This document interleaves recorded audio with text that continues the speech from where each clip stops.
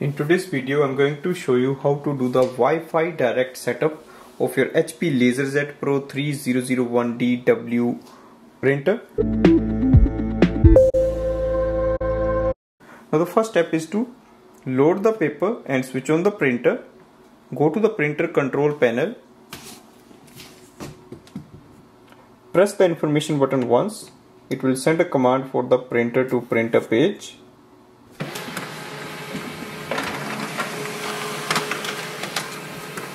So this is a printer information page. If you look under the Wi-Fi direct icon, it displays the name of your printer Wi-Fi and below is the password of this printer.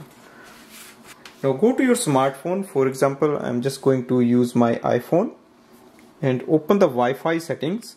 So go to the settings and Wi-Fi. You will see direct HP 3001DW LaserJet. Select it. Enter the password as printed on the sheet and click on join. So iPhone is connected with the printer's Wi-Fi. Go to the HP Smart app. You can download this app from the App Store.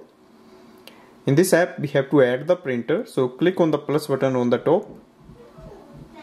Select the second option, finish setup, complete now. On the next screen you will see your printer series. Select it. Instantly it will add up the printer and it will display the estimated level of ink, and now we can start using it for printing. For example, if I click on the print document, select any document to print, click on the print preview. On the next screen you will see your printer. If you scroll up, now click on the print icon.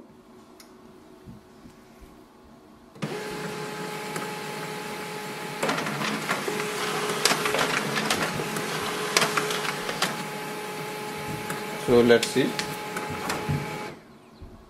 That's our printer.